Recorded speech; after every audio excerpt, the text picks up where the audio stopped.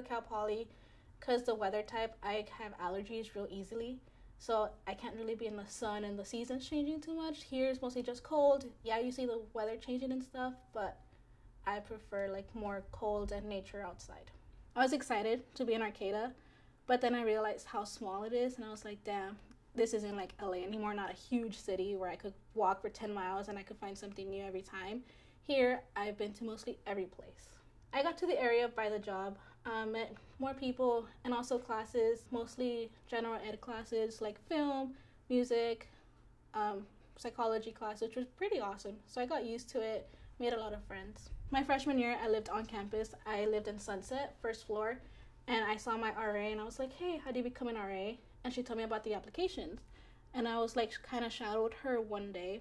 And I was like, ooh, this is something I like. It seems easy way to communicate with people, easy way to make friends, and hear about the events that are occurring around campus.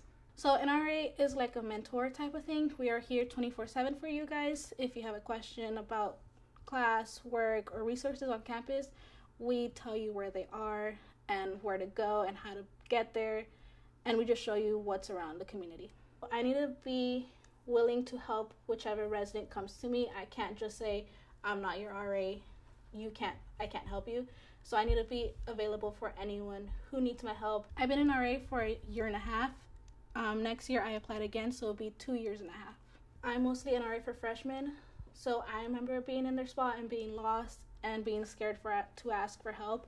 So I know the faces of a scared freshman. So if I see someone, I'll be like, hey, how are you doing? Start a little conversation, and eventually they open up. When a resident doesn't want to directly come to me for help, I send like an email to my whole floor saying, hey guys, this is a great opportunity if you're interested. Maybe they're struggling with reading and there's like a reading club. I could be like, hey guys, there's this reading club meeting like Wednesdays and Fridays from like 2 to 5. And I just send the information, and then it's up to them if they want to go or not. There has been a few times, about 3 times, where I wanted to stop. It wasn't because the job or anything. It was mostly because some situations were too hard for me to handle. Like, I didn't know how to talk to this resident because I've never been through it. I couldn't relate, and I had to like refer them to another RA who could possibly help them, or refer them to resources because I wasn't capable of feeling their emotions. The females here, the 15 females I am living with currently, they're just amazing. They're freshmen. Some of them are STEM majors, biology. They're really cool. I love the community. Once a month, the RAs, but we have to make an event for residents, and we also have to do a passive. And a passive is when we create a poster of information that residents might find helpful. April 30th, there will be a game, Squid Game, from 12 to 5. You have to register. We're going to give you like a sticker with the number saying you're number 51 or something. And the first game is red light, green light. And if you lose, we're going to squirt you with water and you're out. Then the last game is the Oreo challenge, where you have to split the Oreo and it has to be perfectly one side clean. And whoever wins gets a big prize. Spring preview, I did it 2 Fridays. And it was mostly incoming transfer students that are coming from a community college. I had to show them around campus, showing them the rooms. And then they would be like, so I'm a psychology major. Do you recommend me living in Cypress, College Creek, where? And I'm like, well, if you're a psych major, I would recommend Cypress because it's like right around the corner. But if you are something with marine biology, I would recommend College Creek. So it's just mostly showing them how far their classes are from their dorms. The first time I became an RA, it was kind of hard to balance my life because I live in school, I go to school, you know, my classes are here, and I live on campus.